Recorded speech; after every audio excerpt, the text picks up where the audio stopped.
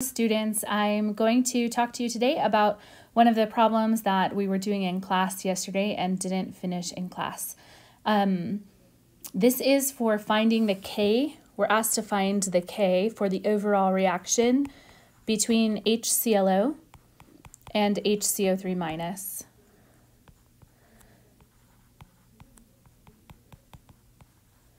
So we want to find the K for this overall reaction, and they've given us some information.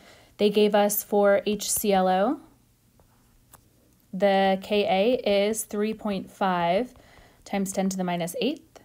And for H2CO3, they gave us both Kas. Ka1, 4 times 10 to the minus 7, and Ka2, 4.7 times 10 to the minus 11.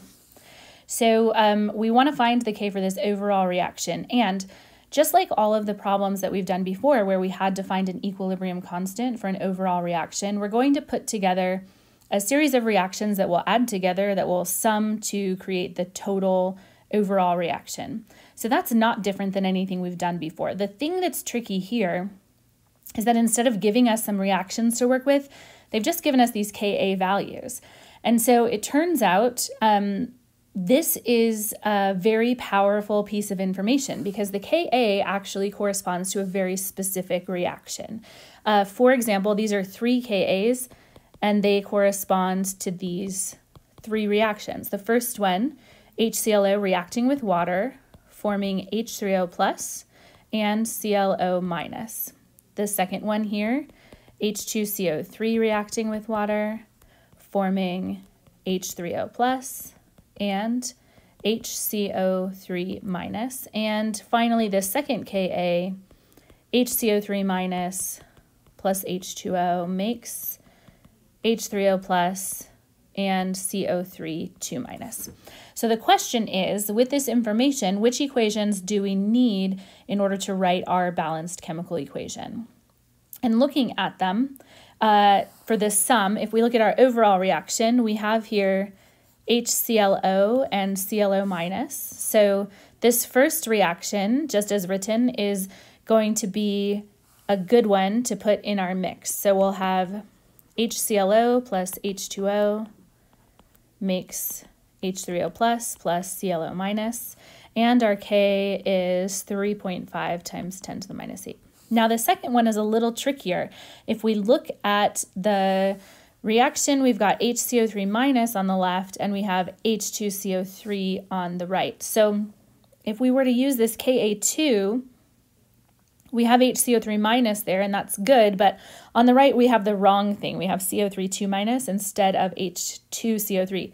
So in fact, we want to use this equation, the second one here, that corresponds to Ka1 for H2CO3, but we want to reverse it. So we're going to just write it backwards. And so we'll have H3O plus HCO3 minus makes H2CO3 plus H2O. And our K for this is actually, because it's the reverse, 1 over Ka1. So we'll end up with our Ka, because we reverse the equation, we'll end up with the inverse of the Ka. And if we add these guys together, our H3O pluses and our H2Os are going to cancel out, and we'll get the overall reaction that we're looking for.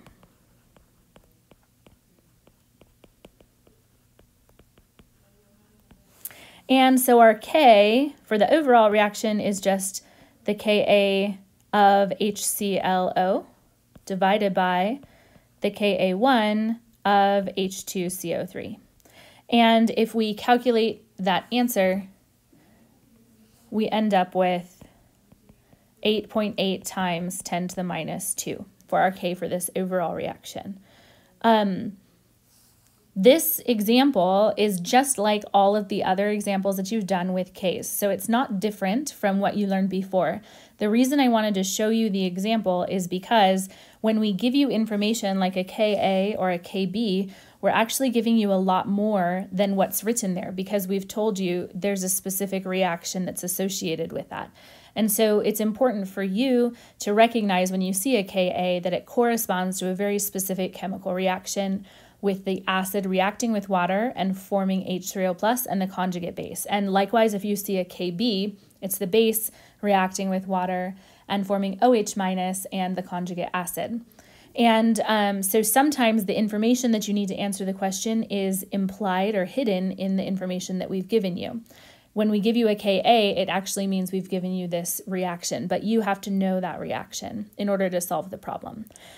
So pretty straightforward once you realize the trick, which is knowing what the Ka value means, that it corresponds to a specific reaction. Okay, thanks. I hope that's helpful. Take care.